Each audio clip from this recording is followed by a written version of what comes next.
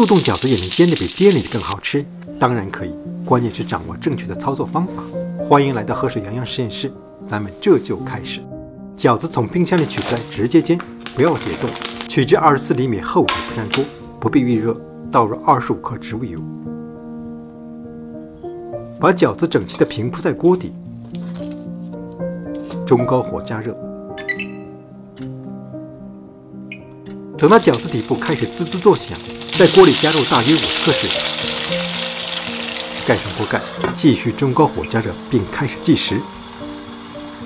锅里加水有两个目的，一是为了防止锅底温度过高，导致饺子里面还没有熟，底部已经焦掉；二来水蒸气可以把饺子上部蒸熟，半煎半蒸，可以缩短烹调时间。玻璃锅盖可以让操作更容易，你可以直接观察锅里的状况，不必频繁掀开锅盖。感觉锅里的水即将烧干的时候，可以掀开锅盖加一些水。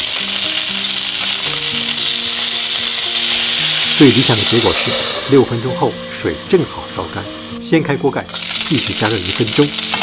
然后检查一下饺子底部，如果已经煎出脆底，马上取出装盘。饺子的酱汁可以提前配好，我用的配方非常简单，20克酱油加上5克芝麻油，最后撒上少许7味辣椒粉，味道好得不得了。煎好的饺子一定要趁热快点吃，尝一尝是不是比店里的更好吃呢？